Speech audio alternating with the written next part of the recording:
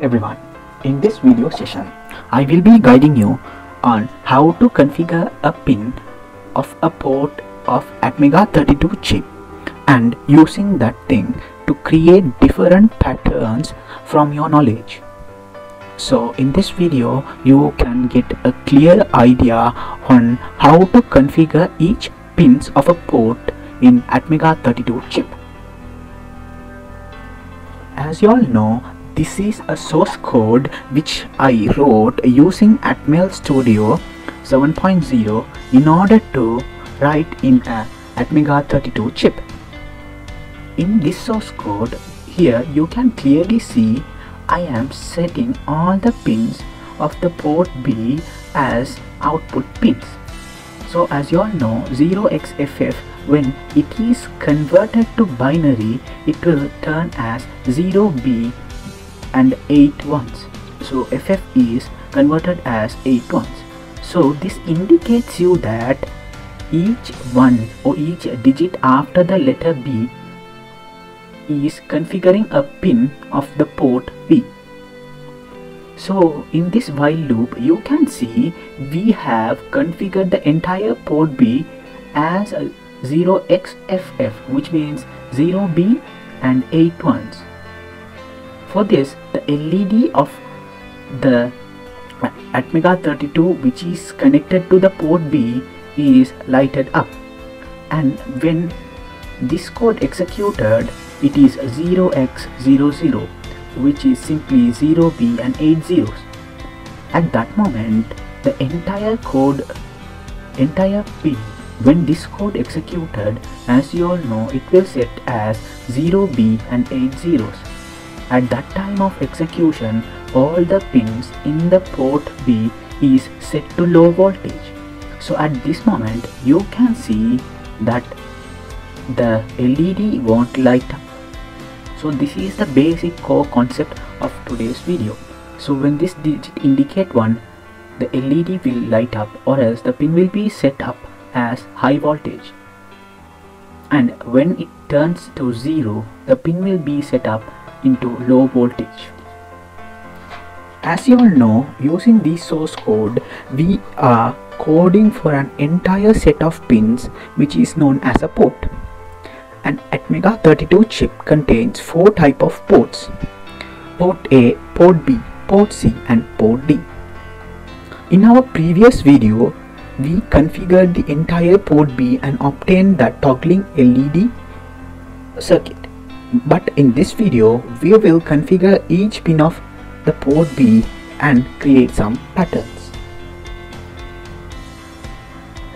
When we look deeper into this code, 0x00, which is written in hex, when we convert it into binary, you all can see it has 8 0. Similarly, the port B also has 8 pins.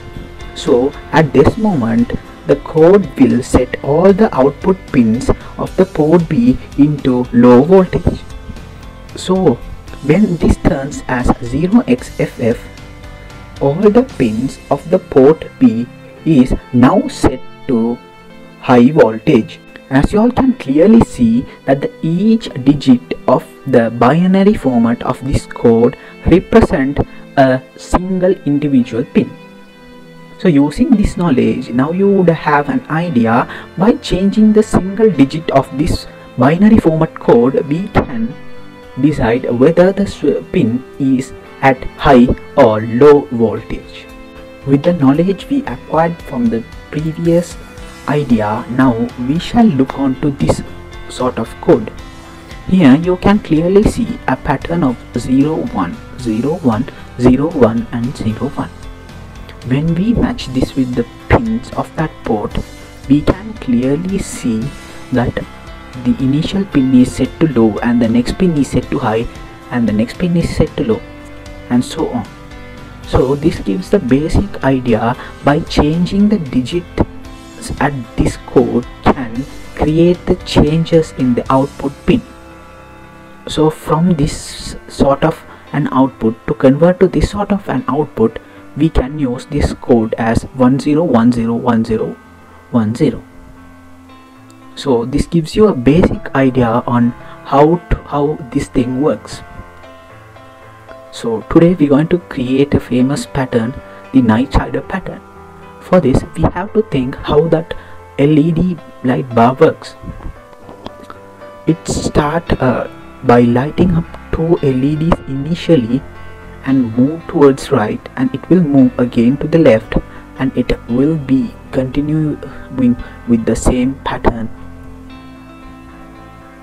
So for this we can clearly identify that after the other code should be like, initially the two initial bulbs should be lit, and when the next code is being executed, without the first bulb, the bulb next to the second one, the third bulb should be lit. And according to the same pattern, at the third step of this code, the first two LED should not be lit and the next two have to be lit, and the others will remain at 0. So we can convert this into a series of code like this. So it is clear that the initial two LED will light up at the beginning, and it will slowly move towards the right, and again it will slowly move towards the left. So these are the required sort of outputs in order to create the night rider pattern. So what we have to do is we have to write a code in order to execute these type of mechanism.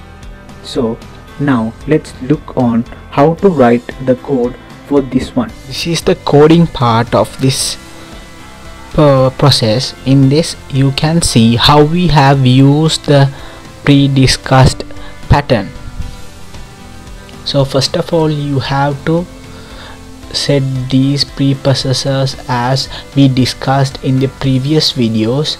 The frequency of the CPU is set to 8 MHz, and we are using the AVR input output library and the utility delay library.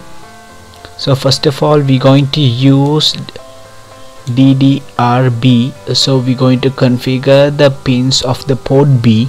So first of all, we are setting the pins of port B as output pins.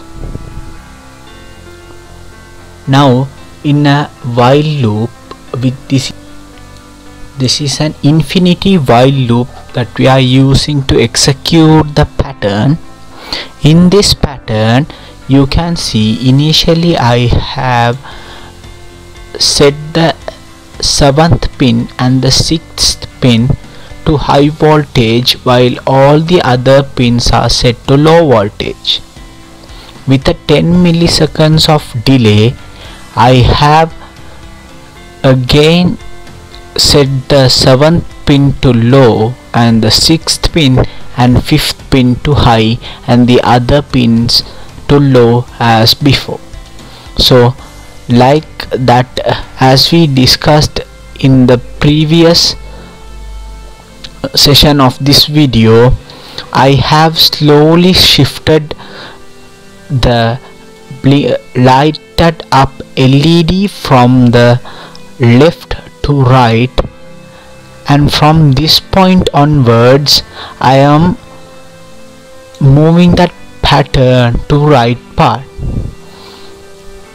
So this will execute with a 10 millisecond of delay, which is a reasonable amount of time in order to see this pattern clearly and visibly.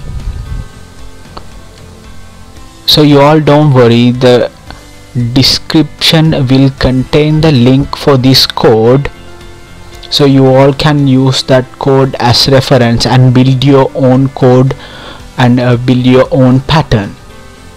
So this is how the code is structured. So let's build the code now. So I'll show you once again from the top to bottom. Nothing but I'm configuring which pin is set to high and which pin is set to low. That's what I'm doing, and everything is compacted in a infinity while loop. Let's build the solution. Okay, the code is now built successfully. So this is our circuit board which I have set up previously. In this you can see I am using the B port. I have connected LEDs from 1 to 8th pin, which is like 0 to 7th pin. For each pin I have connected a red color LED, and all the LED pins are connected to a common ground. So there is nothing much with the circuit. As you all know before, this is the simple setup of this circuit, and what we have to do is we have to double click, and in the program file we'll upload the hex file which we built up.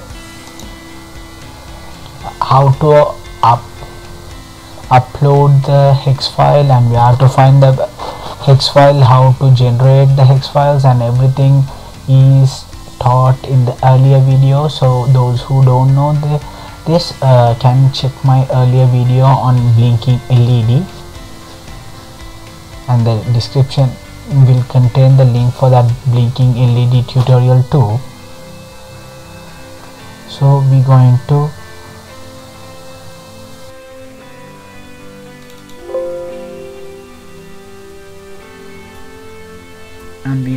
press OK and write the code into the Atmega 32 chip.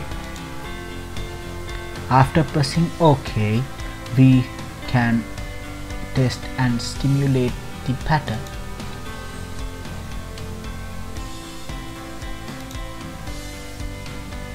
So as you all saw in the initial part of this video, we are getting a similar type of pattern. So it is clear this is an easy way to configure the pins as we wish and to create infinity number of patterns on our own. So I hope this video is quite interesting and you learned a lot. So hopefully we'll meet with another video. Thank you.